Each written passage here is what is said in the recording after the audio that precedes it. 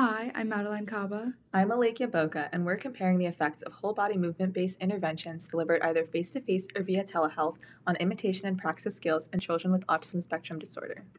The study reports effects of a multi-site randomized controlled trial that includes 45 children between 5 and 14 years that lasted 10 weeks, with 8 weeks of training.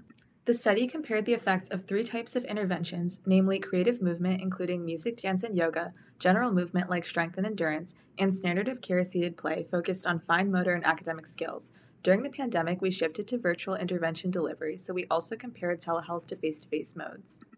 We assessed training-related changes in children's imitation and praxis skills using the 2 subtests of the sensory integration and praxis test, namely the Bilateral Motor Coordination and the Postural Praxis subtest conducted at pre to post.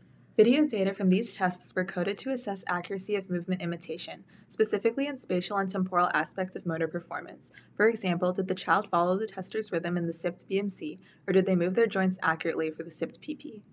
It was found that all 3 groups showed significant improvement from pre to post test. This makes sense since all groups received imitation-based training.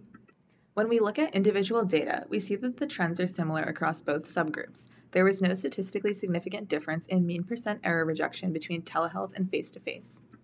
Overall, only the creative movement group showed significant reduction in errors in rhythm imitation pre to post.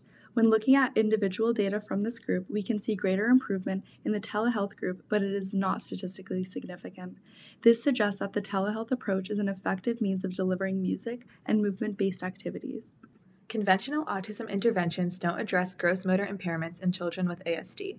Our significant findings call for the inclusion of whole-body movement activities within the standard of care treatment for ASD. Since there were no significant differences in results across face-to-face and telehealth modes, telehealth may be a viable and feasible mode to deliver movement interventions, especially for families that lack access to face-to-face care.